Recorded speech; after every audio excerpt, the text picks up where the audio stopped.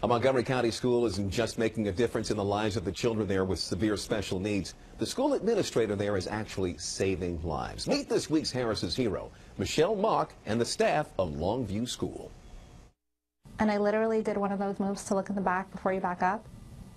And he was gray. April Crowhair says it was the scariest moment of her life when her young son Charlie stopped breathing.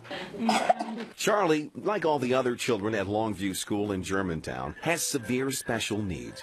And on this day, he needed emergency medical care. I took him out of his car seat, I gave him 2 rescue breaths, and we continued supporting him until the rescue squad arrived. Michelle Mock is the school's administrator.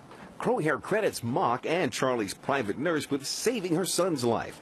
Mock says it's all just part of her job. That's the only way we can make Longview work. We have to take care of the health and safety of the kids. Here's my girl. We are a second family. And that means celebrating not only birthdays, but each child's accomplishments, no matter how small, like using his or her hand to push a button. Oh, it didn't go. Ready? There you go. But that doesn't happen from month to month. That might take a year, 2 years, 3 years. At Longview, it's all about focusing on students' potential and providing them the environment to flourish. I want them to see the things their child can be, that their child can be a child, and we want to give them every opportunity to do what any other child is doing.